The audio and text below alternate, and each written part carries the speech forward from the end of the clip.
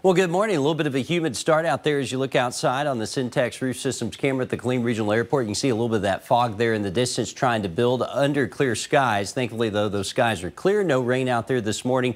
And I really don't anticipate much of that coming through the day today. Still, we have some patchy fog out there and spots of below 3 miles now. The visibility there in Hearn and in San Saba. So you might want to give yourself just a little extra time on that morning commute. Know it's going to be another humid one as well. The live radar network quiet at this time, which is good news. Low to mid 70s out there currently, 73 in Waco, 72 in Temple, and 75 in Bryan College Station. So most areas hanging around in the mid 70s here as we begin your Tuesday. That's where we'll start it. We'll get into the lower 80s by noon, and this afternoon going to turn warmer, upper 80s and lower 90s. That means it may feel like it's in the mid to upper 90s here later on this afternoon thanks to the humidity that will be in place. South winds hanging around 5 to 10 miles per hour. Now, I do think things will be mainly quiet today. Models have been hinting at the potential for an isolated thunderstorm to develop out here on the Llano uplift. And if that does get going, it is possible it works into central Texas. If it does so, could bring some hail, some high winds, maybe some heavy rainfall with that. But again, that's a very small chance, about a 20% chance. So hopefully we'll keep that at bay and keep things quiet here today.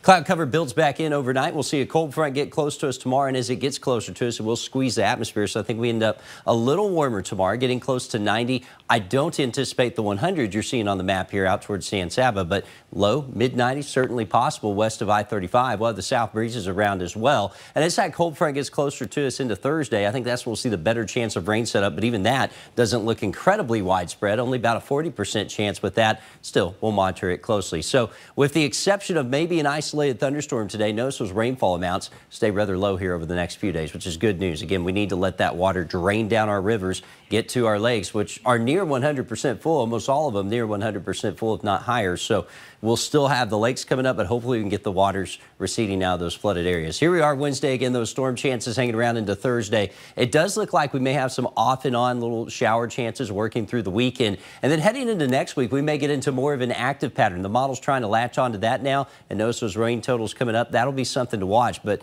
thankfully, at least for the next 5 to 10 days, or at least the next 5 to 7 days, rather, it looks like things will be quiet, and that's good news. Isolated chance of thunderstorms today, maybe a few thunderstorms tomorrow into Thursday. Then we're quiet Friday, Saturday, some passing showers Sunday. Here comes that more active pattern next week as we get into the mid-80s. But before that, we're going to enjoy a nice little cool down into the 70s. Morning lows could dip into the 50s. So a nice little cool down here for May, and then back into the mid-80s heading into next week. Yay, we're hearing cheers.